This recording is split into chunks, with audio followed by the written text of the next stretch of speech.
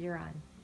In swimming today, we learned reach, throw, don't go, and that's where if someone's drowning, you don't go in to get them, because the first thing they will do is when you get in there, they're gonna push you down and use you as a ladder to get up, like this. And she gets drowned in. But if you use something that floats, like maybe the last thing you would want to do is like a ball, because that's kind of hard to grip on. But like if you had maybe a life jacket, an extra one when you're at the beach, you and someone's drowning, you can throw that out to them if they're not that far, and then you pull them in. But you want to get on your stomach, because if you're like standing up and pulling them in like this, you could fall in with them.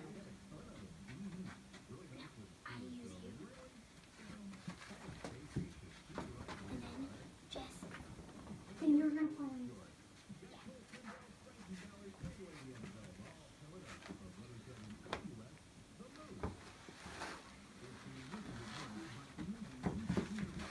See, if you're standing, that's what would happen. And then you both drown.